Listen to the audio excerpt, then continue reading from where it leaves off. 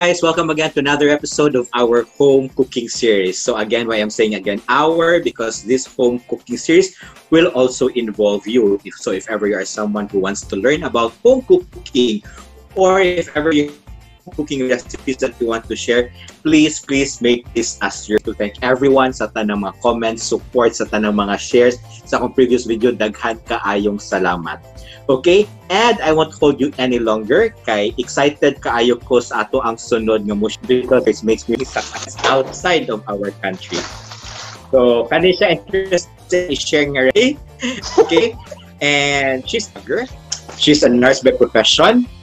She's the person behind Cebuana Viajera. Viajera Cebuana all the way. Jeane Louise Mainit. Hi, Jeane. How are you there? Hello! Samok ko diri ka ng currently. Ko ano siya, ulan diri currently onya kanang it's ulan onya. I was not expecting this type of weather. Kay the other day, uwan, so but lang jud. I am based in Bury St. Edmunds in Suffolk. We are 2 hours away via train from Rome. I'm actually going to prepare something that is called like diced pork with aromatics and some tomato sauce. Kay on the spot man jud kaayo ni siya. So if you've noticed, sa pangalang usamang yun, say name niya. So kuan ni siya kanang diced pork ala JL kay kanang ako magyud ni siyang own nga spin-off ba sa typical nga menudo bitaw niya kay since kuwang man kog mga ingredients din hing dapita. So I'll have to make do of whatever is in here. Onya, if you would notice, na ako'y extra virgin olive oil diri kay kanang nagtambay raman ni siya din sa among kusina, so gamito na lang ako kay sayang man pod. Yes, agree. Oh, nya kanang I have Maris Piper potatoes din he. This type of potato is light and fluffy, ideal for roasting, pero kay dili man ko ganahan mag-roast, hala pues isagol ti ka sa akong menudo type ish diced pork. I just would like to let everybody know na this is actually just a DIY spin-off of kanang ako ang naandan nga recipe ba sa when I was growing up. I used to be spending a lot of time in the kitchen, and when I grew up and became an outdoor enthusiast, ang next na sad nako nga target was actually to learn how to cook using kanang meager resources, not the cost. You have to be quick, you have to be simple as much as possible, although it is not also kanang a remote possibility na you can do gourmet cooking. Actually, I've tried gourmet cooking when I was in the outdoors. Na usa sad sa ako ang mga go-to nga recipes kay kanang whatever is on the on the fridge nga makita nimo kay mao ra gid siya. It's a very simple recipe. It's just garlic, onions, potatoes, and then the kanang pork. Normally what did you marinate the pork with? I marinated the pork with with 3 tablespoons of soy sauce. And then 3 tablespoons of lemon juice. What I am doing currently is kanang while nagsikitag chika diri kay akong gi-prepare ang garlic, I used to use mga garlic bitaw nga ready to use na like minced garlic na, but this time in this recipe I wanted to use fresh garlic. Kay mas lami man jud ang fresh garlic. The aromatics that I have, I usually rough chop lang jud the garlic. Yeah, my onions are prepared, my garlic are prepared. I will go ahead and saute this now. I'm heating up the pan right now. Wala pa ni siya judes na murag ting oil. Kana ra mga 1 tablespoon of oil. Tip that I got from one of my chef friends is unahon og saute ang unsay tawag ani, unahan ako saute ang onions kay the onions has a cooling effect. How prevent the garlic from burning ba kay garlic dali ra masunog. So again, what we have here on our end is our garlic, and onions. And we have our potatoes here. Later on, i-dice na po siya. And this is the diced pork. So my pan is already init na. Okay, na siya init. Yes. So, there you go. Ako na ningibutang ang akong onions. So, let's add the garlic. Adding the garlic now. So, don't forget to saute this on medium fire lang. Make sure lang. So, while you're sauteing that, keep your fire steady. And I will now place in the pork. So, kuan na ni siya, kanang, wala na ko gi-apil ang iyang marinating sauce. Na ko gi-apil kay I wanted to get the kanang only the pork lang. So, for this, let's allow it to kanang, not really simmer, but let's allow it to cook for like around 5 to 7 minutes. Yes, para maluto sa ang baboy. Yeah, but later, I will add some seasoning. So, I'm putting up a little salt according to taste jud ni siya. Depende na jud na ninyo. Okay, remember, we have already marinated. We marinate lemon and soy sauce. So, nanad jud na siya. The tanginess of the lemon and the zing sa lemon will be there. And medyo aslom-aslom ni siya kay, of course, aslom ang lemon. Yeah. So, no need na to place in any it's very aromatic niya. Kanang kuan niya siya, it hits close to home. A pepper addict. So, I will be using black pepper and ground white pepper to season my dishes. Aside from the aroma, siguro no kanang it adds the flavor jud sa dish. Add a pinch of basil, dried oregano. Okay. In any recipe that I do, especially nga naabot na ko din sa UK nga barato ra gid kayo ang mga herbs. I always make it to kanang stock up my pantry with dried herbs because you'll never know when you're gonna. So let it simmer. Since nag-simmer pa to siya there, kay ako nang i-cut ang ako ang potatoes, my Maris Piper potatoes. Na-amaze ko din sa UK kay it's not only one type of potato akong nakita diri. I mean, there are like jacket potatoes, the big ones. There are like baby potatoes, the small ones. And yan na ay Maris Piper, na ay kanang sa kanisya. Daghan siya. She's the first to hear about that Maris Piper potato. So it's light and fluffy, ideal for roasting. There are also potatoes like Yukon Gold that is good for mashing and fries. There is also one that is good for kanang mga steak pie. Ngayon na ba? Ang klase nga po, patatas din sa UK. After all, nagkanig klase ng patatas, no? Ako na Oh, sa ato manggod, sa Philippines manggod, ang potatoes diha is kanang one type ra manggod siguro atong potatoes or duha. Dili manggod lahi-lahi jud ang ilang potatoes there for lahi-lahi nga purpose. So I mean if you're buying potatoes, most of the shops would actually ask what type of potato. I mean, what are you using? So I will be adding potatoes na. It is diced. Because ang imong meat diced man. So, alam nga, lain sa kay dili nimo i-dice imong potato. As long as it's chunky, as long as it's bite-sized, push. Potato. Normally, I would add hot dogs, ani. But since walay red nga hot dog, walay tender juicy nga red hot dogs there is, so scrap the hot dogs. Yeah, or Virginia. Okay, walay Virginia, walay tender juicy nga hot dogs, wala. So, scrap the hot dog. And since I'm allergic to carrots, that's why I'm not including the carrots. But guys, take note, you can always add carrots on this recipe. If you even have celery, go! Push na din niya. Okay, let's let it simmer. Karon kay since kailangan siya o gamay nga water, gamay lang jud kaayo. So what I'll do, water from our teapot, among pot. Gamay lang jud nga water, why? Naman good siya hard veggies. Now the hard veggies needs to cook man sad good. So you have to add a little bit of kanang water. So we'll simmer it. I'm doing the low fire right now.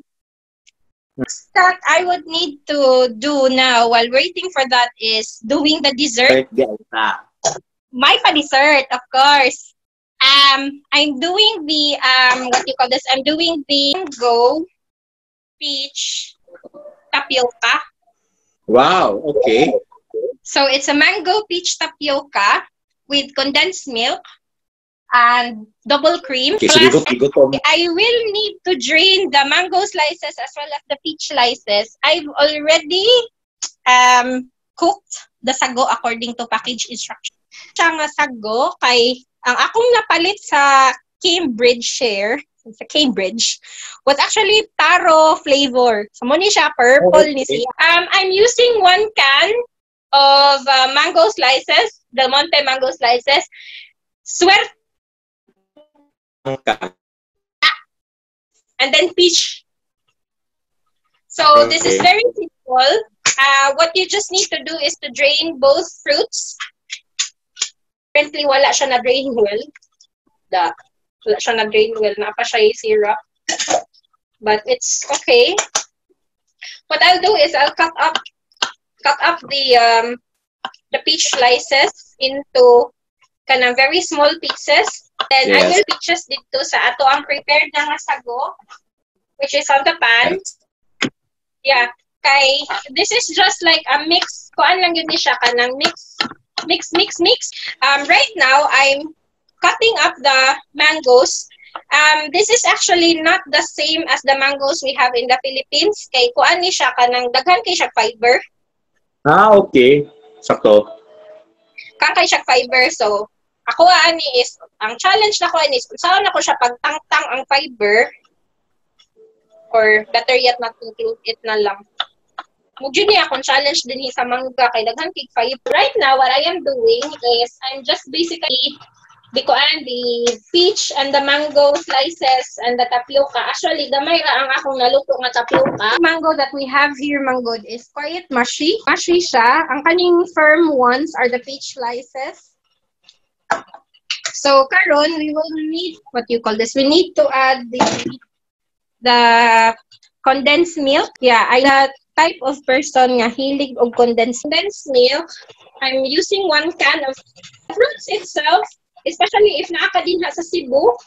You're very lucky kay ang fruits diha tamis, fresh. Then we have to make do of canned fruits, tinned fruits. So, mixed with the sago. Now, I will add the cream. This is this is our tapioca, mango peach tapioca, the pork. So, kuan siya, mura siya of white adobo technically. Pero hindi siya adobo ha. Kuan cubes. Diced pork cubes with potatoes. I wanna call it diced pork with play. Sarang gyud siya nga ay pork. And then before I forget, kailangan siya butangan nako og kanang oyster sauce di ay hapit ko kalimot. Okay. Sauce that I'm ibutang ani mga around 1 tablespoon lang siguro. Or my blog, that's www.viajeracebuana.net. That's my travel blog. You can also check my social media accounts. I have Facebook pages. One is Viajera Cebuana, of course. The other one is Tinta ni Hara Humamay. That's the literary prose type of my writings na adito and ramblings. Viajera Cebuana is actually the travel blog site. So you can have, you can see rather my travels, especially my latest travels to Edinburgh and London. Also, you can see mga throwback photos na mga current photos din sa Bury St. Edmunds. I haven't actually posted the cathedral yet, so I'm planning to post the cathedral soon. Now. Kung ano gini siya nga tomato sauce, kanang 1 pack lang gini siya 200 grams nga tomato sauce. 200 grams lang nga tomato sauce. Continue lang to stir it kay na siya tendency nga mo pilit, especially if ang imuhang kaldero or kalaha or kaserola nga gigamit kay dili na steak. Simmer this for the next 2 minutes on very low fire, and that's it. That's our diced pork with potatoes. Yeah. And that's our mango peach tapioca. So mo siya. That's how our cooking session is. So I remove the final there. Yes. It So do you have any final words or messages and the accounts to follow you in town so we can follow you even though naakangan ha? Yes, even so, if na ako din sa Bury St. Edmunds, you can always follow my Instagram account. That's Instagram at travel account. The Instagram that's at Viajera Cebuana _eats with an S. Yes. You can also follow me on my blog, which is under revamp siya, pero mag-relaunch ko siguro in 2 weeks time. That's viajeracebuana.net. Yeah, www.viajeracebuana.net. You can follow my Facebook pages, Viajera Cebuana, and Tinta ni King of doing a blog for Tinta ni Hara Humamay. Whoa! Well, actually, I have one. It's Tinta ni Hara Humamay.blogspot.com. I almost forgot. Naadi ko yung blog di ay. You can also email me. Drop me an email at ocean.ridge18@gmail.com. Or, yeah, that's my email address. You can actually just...